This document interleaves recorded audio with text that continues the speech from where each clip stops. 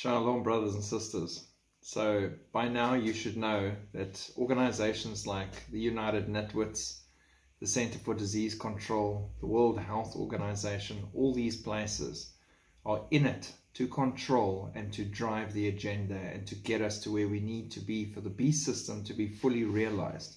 And they're doing fantastic jobs. Seriously, they need a raise. But whenever you see those names, you can look and see exactly what the plan is and what's coming if your eyes are open. So these next two are from the CDC and the World Health Organization. The CDC is warning to prepare for a winter trifecta of COVID, flu, and RSV.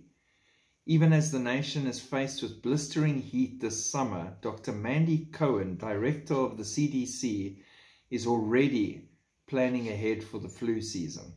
We're going to have 3 bugs out there: COVID, flu, and RSV. We need to make sure the American people understand all 3 so that they can protect themselves.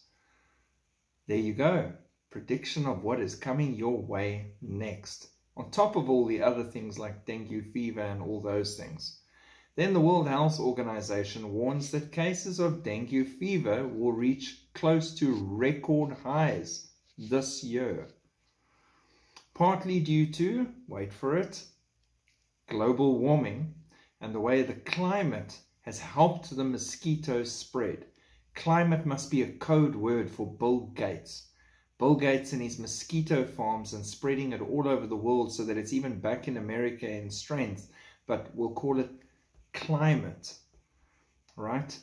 Rates of the disease are climbing worldwide. You go, Bill. With reported cases since 2000 up 8-fold to 4.2 million in 2022. Europe has reported a surge in cases and Peru has declared a state of emergency. Seriously, Bill's getting the award this year, the Mosquito Gold Award. I wonder where they have those, big get-togethers of all the elites discussing how they've best done their jobs. But those gates of hell will not prevail, and they will have to stand before the good Lord very, very shortly and explain just how well they did with their programs. So, we have no fear because fear is not of God. We face everything with a smile, the full armor of God on and ready no matter what lies on our path and any suffering or anything that comes our way. We know we face it with Jesus Christ and the Holy Spirit right by our side until we leave. God bless. Keep looking up. Shalom.